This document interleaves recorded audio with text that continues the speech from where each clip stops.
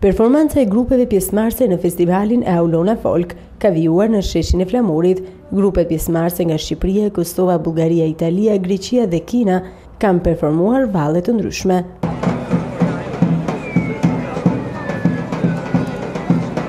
Pas sheshit të Flamurit, grupet janë dalur tek Lulishtat e Treracat, ku edhe këtu kanë performuar duke kënduar dhe kërcyer, si dhe duke interpretuar vigla të ndryshme.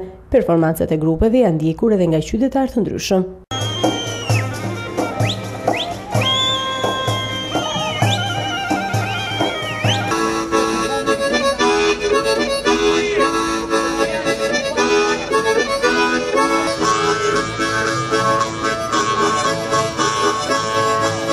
Në këtë aktivitet promovues të folklorit është bashkuar edhe Auleda, agjencia e zhvillimit lokal, e cila nëpërmjet një panairi ka promovuar produkte artizanale.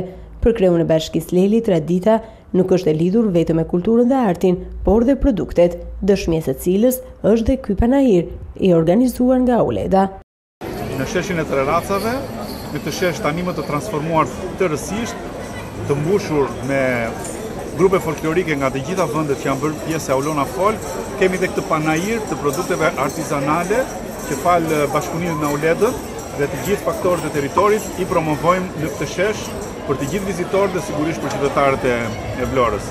Në mënyrë që t'ju tregojmë të gjithëve që përveç se interesohemi për artin, arti promovon vlerat e traditës dhe të territorit, por sigurisht tradita nuk është vetëm e lidhur me kulturën dhe me artin, por sigurisht me produktet.